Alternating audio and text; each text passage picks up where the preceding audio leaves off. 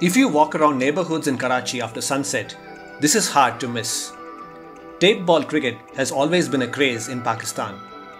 During the Ramzan season in particular, street cricket comes to life after midnight. Night tournaments pop up in most Karachi neighborhoods. And if you have wondered how Pakistan has produced fearsome fast bowlers for decades, this is probably why.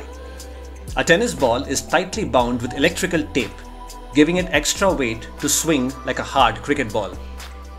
These matches are played for 4 or 6 overs and conclude before Sehri, or the meal consumed ahead of daytime fasting. The cricket matches are an entertainment for those who stay up all night ahead of breakfast.